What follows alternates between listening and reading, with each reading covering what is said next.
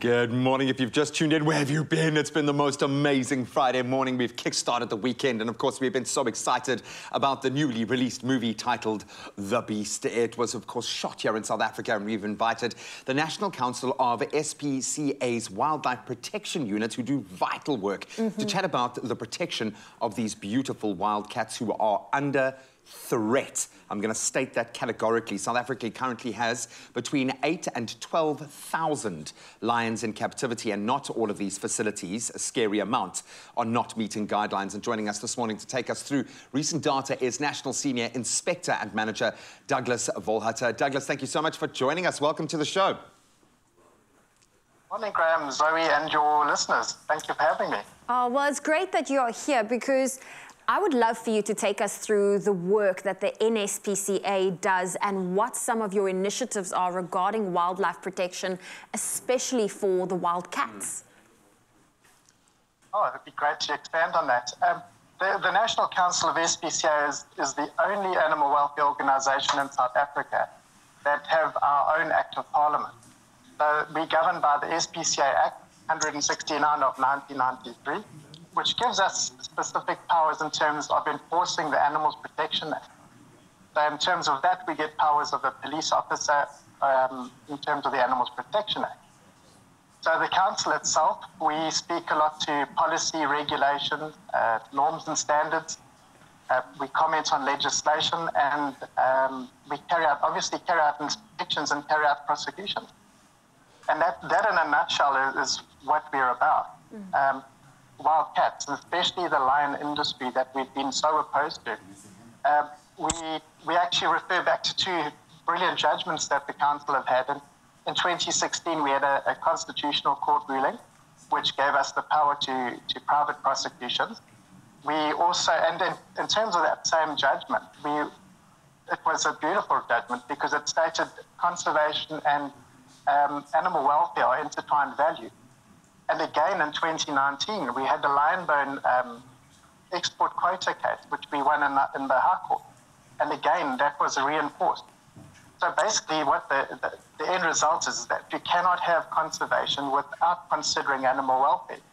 No decision can be made without taking welfare into consideration. Sorry to interject there. I love the fact that we are having action from the very highest level as it affects policy. I just can't escape the fact I hosted a screening of a documentary, the Tiger Mafia, which opened my eyes to what's actually happening in that big cat space and what's happening in South Africa, and it was terrifying. Now, the NSPCA has recently stressed the urgency for an exit strategy for the closure of the captive lion industry. So what are your concerns around this developing issue? Just cast a bit of light into this very dark space for us. Absolutely, and thanks for that question.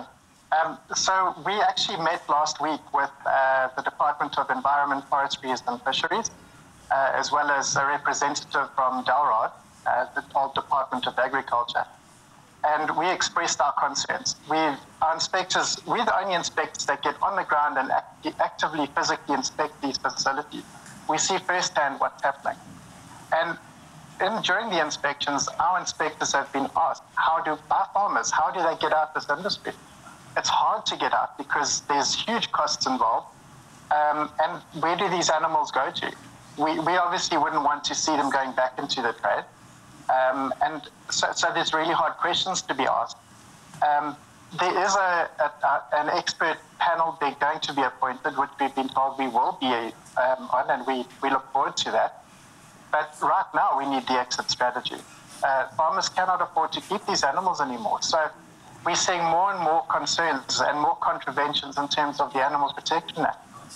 Just for a few, very briefly, vet care, hygiene, environmental enrichment,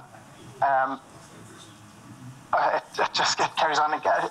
Inadequate shelters. I mean, shelters is a big thing. South Africa is a land of extreme temperatures that you can't even provide shelter to accommodate all the lions in one camp. So if people don't have money to exit the industry, surely it is the time for us all to sit together and get an immediate plan on the go, and then tackle the expert panel for a longer-term solution for those that may not want to exit the industry. A complete overhaul, and never mind what's happening at the end of this production line, because that's what it's become ultimately, is a production line of lions. Now, I also wanted to ask you, Douglas, the life cycle of lions and tigers being kept in captivity has decreased. Can you take us through how their lives are different as opposed to being out in the wild where they should be?